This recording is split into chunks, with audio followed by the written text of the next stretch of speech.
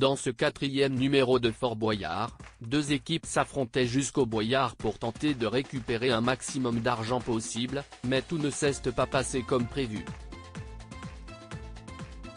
Si est cruel, mais si est le jeu.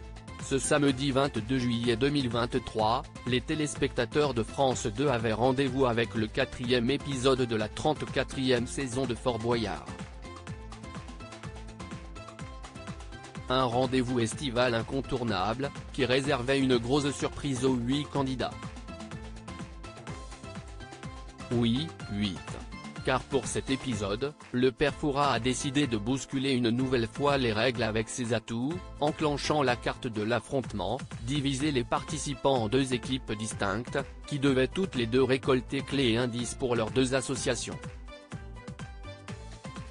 Oh là là, mais quelle idiote je suis, s'exclame Caroline Margeridon après avoir fait perdre son équipe à Fort Boyard et si est une tradition, à l'issue des épreuves et de leur rencontre avec les maîtres du temps, il faut aller ouvrir la salle des tigres où se trouvent les boyards.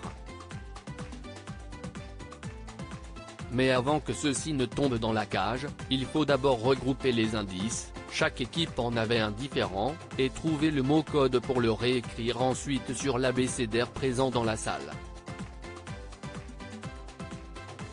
Si l'équipe menée par Nicole Ferronissen est bien sortie, trouvant le mot code des blancs, tâche, l'équipe verte de PEF, elle, a eu plus de mal.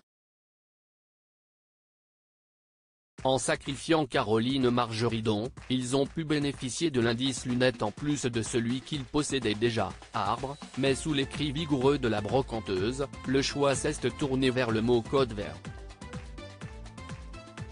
Manque de chance, il fallait trouver le mot branche.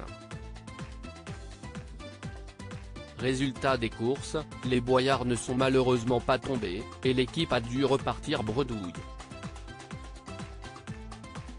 Un arbre, si est vert, des lunettes, le vert, ça peut être que vert, a pourtant hurlé Caroline Margeridon, désormais désolée d'avoir fait perdre son équipe. Oh là là, mais quelle idiote je suis, s'est-elle ensuite exclamée. Un lot de consolation prévu pour l'équipe de PEF beaux joueurs, Olivier Mine et son compère le père Fouras avaient néanmoins un lot de consolation.